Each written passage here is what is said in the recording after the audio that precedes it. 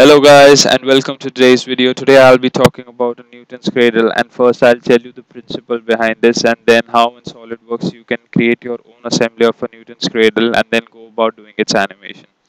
So first it basically uses two main principles: conservation of momentum and conservation of energy.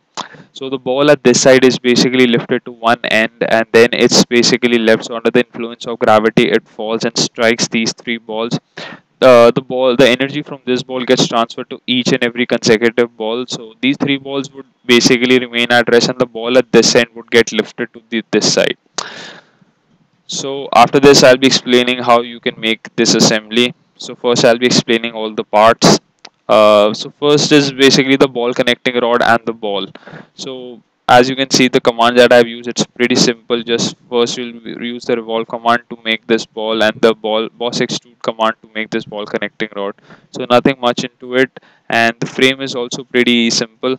You can just use all those extrusion and revolve based commands and the features tab so as to make it. You can first of all make a sketch of this in this similar fashion and then extrude it into this direction to make this one. And so the principles and the commands that have been used are pretty simple behind this as well. So there I'll go to new. I'll click on assembly, click on OK. Okay, first I'll be clicking on this option. So what this does, it does not allow this menu or this option box to go away when you will incorporate a particular object into your main frame. And since there are basically 5 pivot joints, so I'll bring about 5 ball rods. Click on OK, and then I'll click on this goggles tab and make this temporary axis to be visible.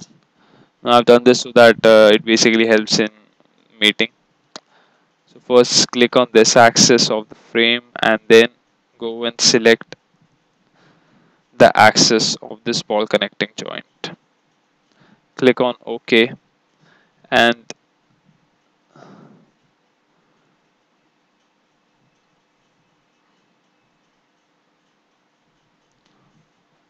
then select this face of the ball connecting rod and mate it with this face of the frame. There we go.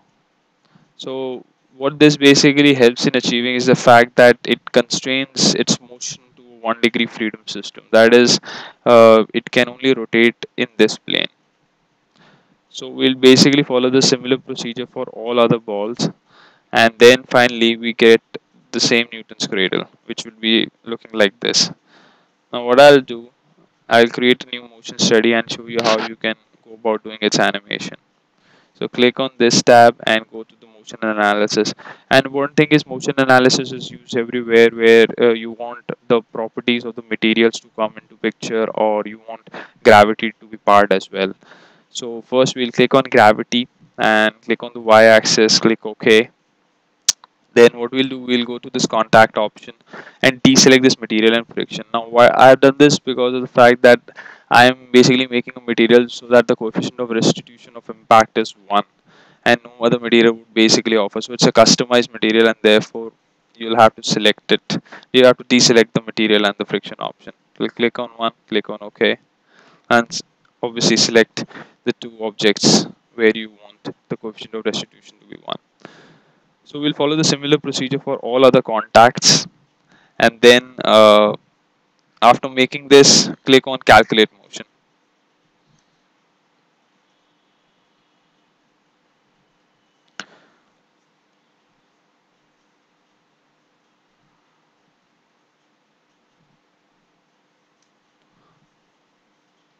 So as you can see from this motion isn't a perfect SHM. This is basically because of the fact that if we go into the solid body contact option, there in this impact, there are a lot of other parameters such as stiffness, exponent, maximum damping, and penetration.